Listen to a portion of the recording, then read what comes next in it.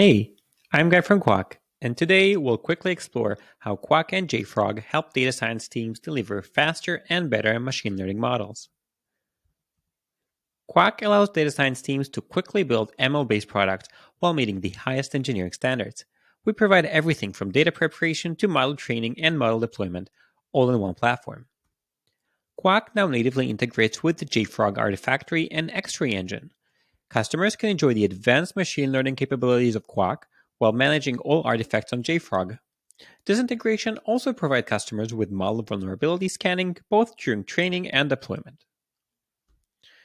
By using Qwak and JFrog, data science teams can enjoy Qwak's tailored platform for machine learning and AI, where they can manage the entire machine learning lifecycle.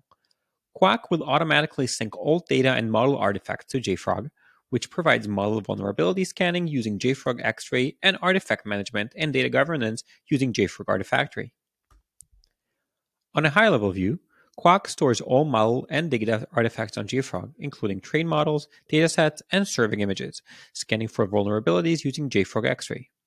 This integration also includes Python repositories and Hugging Face model proxy for enhanced security. Let's see a quick demo of Qwak and JFrog together. This is the Qwak platform and the overview screen.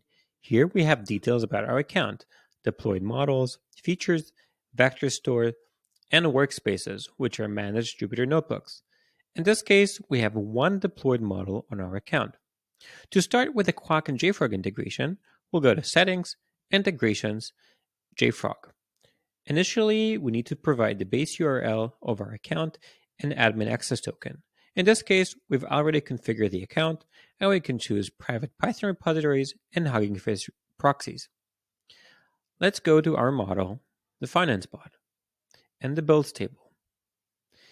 Every time we build a new version, we train a new model, an artifact is created. Every row you see in this table is a different artifact, and the first one is the deployed one, the one that's live. If we deep dive into one of them, first, we have access to all the logs that were generated during this build. Then, we can go to the Code tab and see what are the files that are within this artifact. Everything is stored on JFrog, as we'll soon see. For example, the Qwak model artifact, if we'll go to JFrog, is stored on the JFrog Artifactory, and I have access to it from the Qwak platform and from the JFrog platform. Additionally, as this model uses Hugging Face, we can leverage the JFrog X-ray scanning to get a view of the vulnerabilities found within this Hugging Face model. The users on Qwak get a view of the scan results, and they can see the full scan details by clicking Scan Results from the Qwak platform, and they get directly to the JFrog platform to the full scan results of this model. Let's deep dive a bit more about the model view in Qwak. First, we have the overview screen. The overview screen gives me engineering and performance metrics about how the model behaves. In this case, we can see throughput, error rate, throughput over time, response time, memory usage, and CPU, all the details we need from an engineering perspective. As we saw, we have the builds table, which is the model registry. I can register parameters, I can track versions, and do anything I need to track my model version history. We have the deployments tab. Here I can see the current deployment, what instance is it on, various parameters. We have more advanced traffic features that users may leverage. We can see deployment history. We have runtime live logs. This tab, Analytics, is very important. All predictions to the model are logged on Qwak. Users have access to all live predictions. They can go back, research, and see in real time all the predictions and requests that the model is receiving.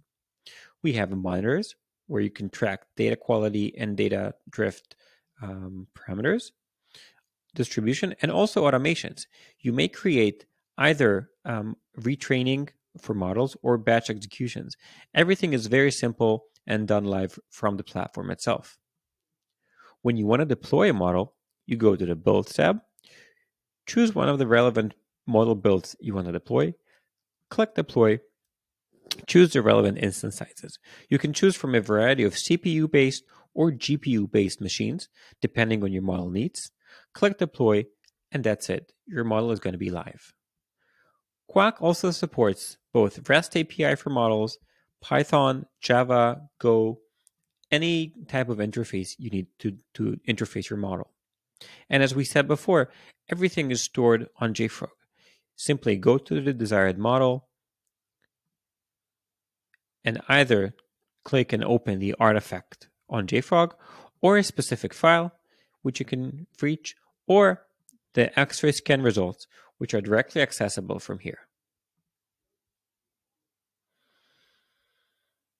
Thank you for watching this demo video of the Qwak and JFrog integration. For more details, please go to the Qwak's partner page with JFrog or to the technical onboarding documentation where we have more details about how to integrate Qwak and JFrog. Thank you.